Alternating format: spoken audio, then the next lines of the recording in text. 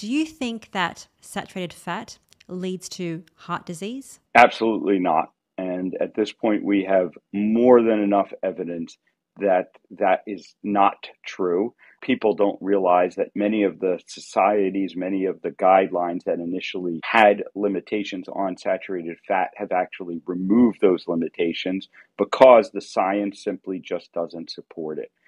And when we look at how we came to believe that to be true, we can look back and see where the errors in the science were made and how that narrative really got pushed more by a sort of socio-political agenda than people's health. So I am absolutely confident in saying that dietary saturated fat is not causing heart disease, and there is no reason that we should fear it as part of our diet.